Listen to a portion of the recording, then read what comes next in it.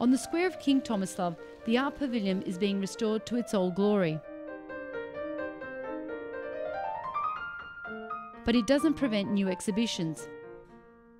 This one is called Zagreb Munich, Croatian painting and the Academy of Visual Arts in Munich.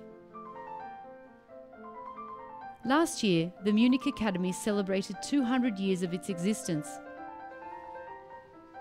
Similar exhibitions of painters who studied in Munich have been held in Scandinavia, Poland, Hungary, Bulgaria and Romania. This exhibition shows the Croatian paintings from the late 19th and early 20th century. It is explained by Irena Kraševac, a scientific researcher at the Croatian Art History Institute. Why the Munich Academy? During the entire 19th century, it was a leading art school in Europe.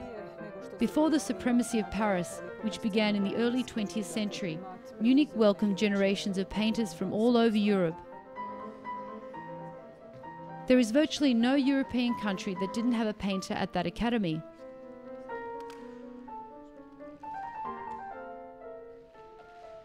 Radovan Vukovic is the director of the Art Pavilion.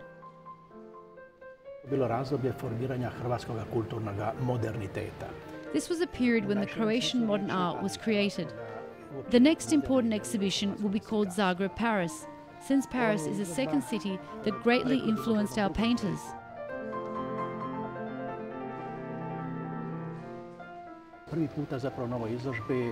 This is the first time in history that an exhibition is showing the paintings of the Croatian students from Munich and the painters of their German teachers side by side. Still lives were a favourite theme.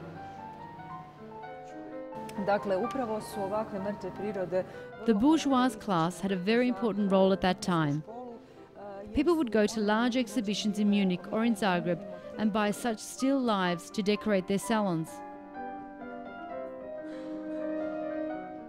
Some paintings are notable less for their artistic value and more for the way they affect or follow the collective imagination of a people.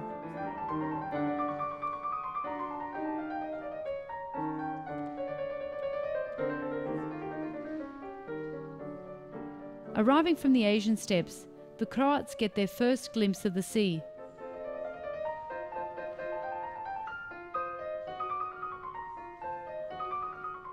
After the studies, the painters brought new styles to their countries.